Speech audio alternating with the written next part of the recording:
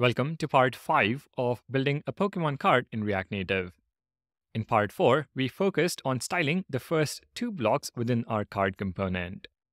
In this video, let's shift our attention to the remaining 3 blocks. Once again, we will pick up where we left off. For step 16, we'll apply styles to the 3rd block, which displays the Pokemon type. We're going to get a bit fancy with this block. We will render the type in a badge along with an emoji representing the Pokemon type. Just before the Pokemon card component, I'll include a function that returns badge styles based on the Pokemon type. This function, getTypeDetails, returns a border color and an emoji based on the Pokemon type. Since this isn't React Native specific, I've copied and pasted the code to save us some time. The function code is available on my GitHub repository. Now that we have the function, within the component, we invoke the function as follows. Const border color, comma emoji destructured from getTypeDetails. To this, we pass in type as the argument. Now, let's apply styles to the type block. We will start by wrapping the text element with another view component. This new view represents the badge.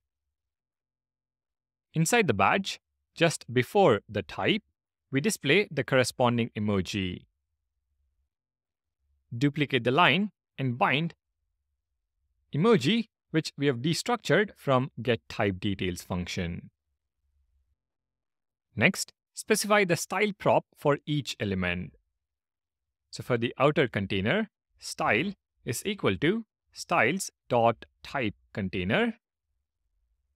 For the inner view component, style is equal to an array where we apply styles.badge, which we are yet to define. And we also set border color to the border color destructured from getTypeDetails. Next, on the emoji text, style is equal to styles.typeEmoji, and then style is equal to styles.typeText. Let's now define the key value pairs for each of these styles. First, we have the type container. We're just going to set margin bottom to 40 for spacing with the next block in the UI. Within the container, we have our badge. This is the inner view component. We're going to set flex direction to row to horizontally place the emoji and the text, align items to center, some vertical padding within the badge, twice the padding in the horizontal direction, a border radius of 20, and border width of 4. For the type emoji, we're going to set font size 30 and margin right 12. This is spacing for the emoji and the text. For the text itself, we will set font size of 22 and font weight bold. And I've just noticed on type container, I've left out align items center. This will align the badge horizontally. When we save the file and take a look at the UI, you can see the badge looks great. It has an orange border and a fire emoji since Charmander is a fire type Pokemon. Perfect. Now on to step 17. We need to display the list of moves. In the JSX, on the view component, add the style prop and set it to styles.movesContainer.